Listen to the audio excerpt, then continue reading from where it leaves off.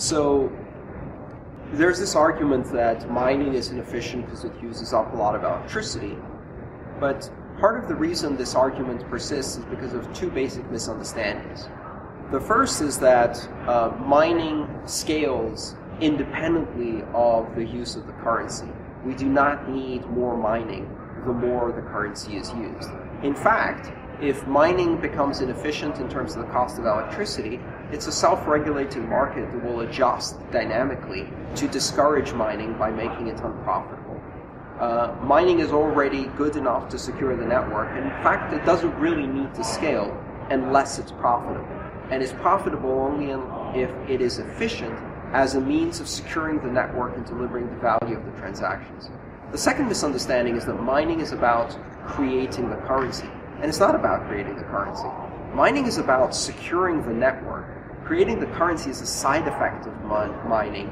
It's the reward and incentive system that makes mining viable as a security mechanism. But what mining does is it doesn't just replace the central bank and the Federal Reserve.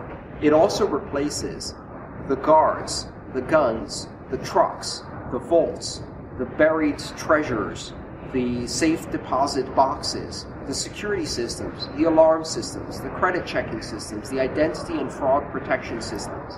Vast, enormous data centers that do number crunching and algorithms in order to figure out if there's fraud happening. Massive losses in the order of 5 to 10% of the entire payments network incurred every single year in terms of fraud that are considered part of doing business today.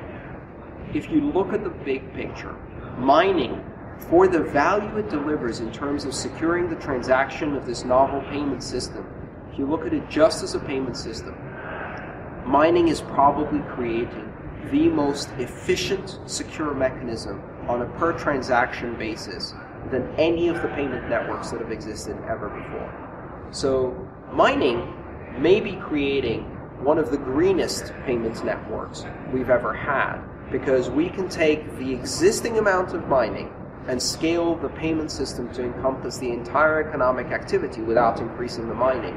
And that will make it the greenest currency ever. And that's only with the existing form of mining. There are already half a dozen other mining algorithms that are more efficient and that allow you to distribute the mining from ASICs all the way down to CPUs in various forms of difficulty. We're still seeing tremendous innovation in this space. So I think it's very premature to both judge Bitcoin based on its current state and to misunderstand the function of mining and to assume it's just about currency issuance.